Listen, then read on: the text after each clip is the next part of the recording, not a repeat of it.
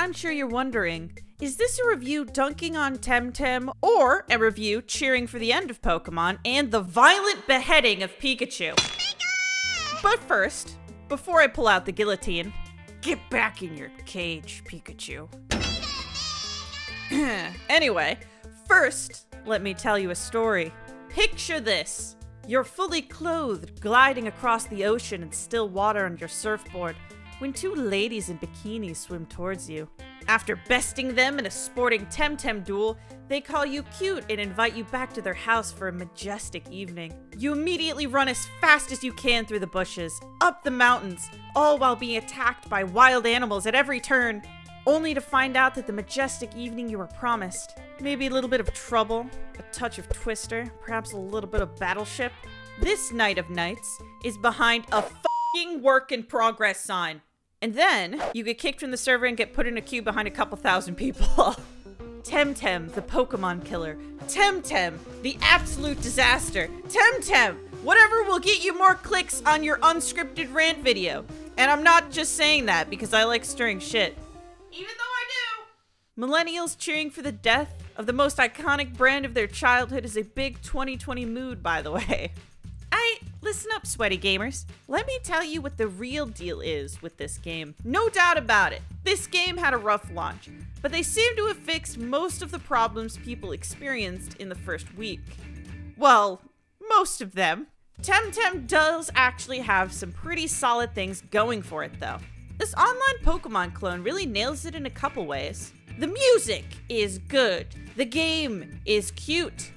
Look at it. Look at it. It does like a little Naruto run. Oh my god. And actually, TemTem is definitely more difficult than Pokemon, which I mostly think is a good thing.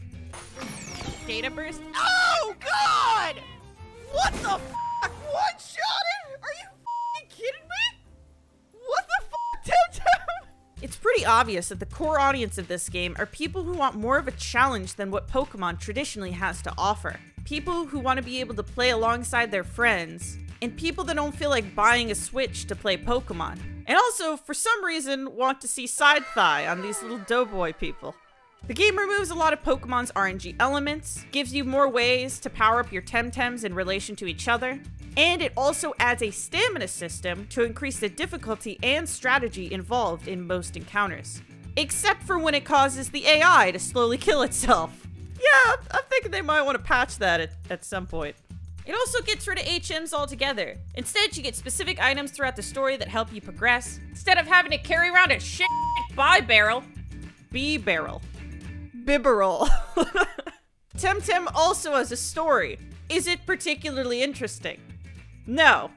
But tell me with the straight face that Pokemon's is. Although this game definitely has more wacky dialogue in it, which I think that I like. And actually, TemTem isn't as linear as I was expecting. There are more than a couple locations that find you off the beaten path, which I did find myself off of more than a couple times. So if you have as terrible of a sense of direction as I do, you may find you get even more hours out of this game. Another neat feature of this game, by comparison to Pokemon, is because of the difficulty, you're more incentivized to carry around a full team of TemTem, all of which you can give unique names to. Suck butt. Invalid words. What do you have against sucking butts? TemTem? Your anti-butt sucking agenda.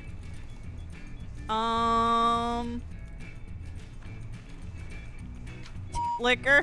Yoink! Thank you! I'm just saying, what's wrong with butt sucking? So yeah, TemTem is pretty much a Pokemon game with a couple online features and a little more combat depth. But for some reason, people think just because it copied the format, we should dismiss it outright. Not to sound 75 years old or anything, but I'm pretty sure video games have been copying each other for decades. Super Smash Bros. And PlayStation All-Stars, Battlefield 1942 and Call of Duty, Dota and League of Legends, and nearly all of the Battle Royale games your snot-nosed little brother likes. Copying a format isn't really a bad thing in and of itself. Copying a format without improving the format significantly is a bad thing. For TemTem, the question of whether or not it's added enough is still hanging in the air, especially because this game isn't even completed. But so far, nothing about it wowed me. It's a fun game, but is it really worth the price tag for the somewhat limited new features it offers? Honestly, the biggest drawback of this game is that it's $35. You can get a couple great, innovative, finished indie titles for the price of this game. TemTem seems to be one of those indie early access titles where you pay a premium to support further development of the game. Speaking of premiums, I have a Patreon, I like money, and I would really appreciate it if you gave me some of yours, but you don't have to anyway. Let's go back to the video! So honestly, I hope they add a lot more than just extra areas to explore and a handful of new TemTem. I wish there were more puzzles, I wish there were more layers to the combat system. I wish there were more ways to interact with other players, and I wish I could have actually had that threesome. Basically, I just wish this game had a lot more going on because TemTem is neither really bad nor really good. It's mostly just a fine experience with a good amount left to be desired. But of course, as I mentioned, it's an early access title, meaning it's very much a work in progress. So who knows what it could be one day. And listen guys, another game won't kill Pokemon. If anything, Nintendo will take Game Freak behind the shed and terminate their relationship if one day Pokemon doesn't sell enough copies. Stay still, Pikachu. Just look at the flowers. Either way, I doubt TemTem has even gotten Nintendo sweating.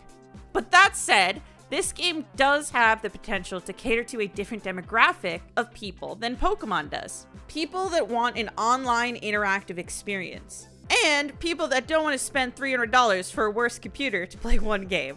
Emphasis on it having potential though. TemTem hasn't exactly offered a plethora of online activities yet. But hey, maybe it will.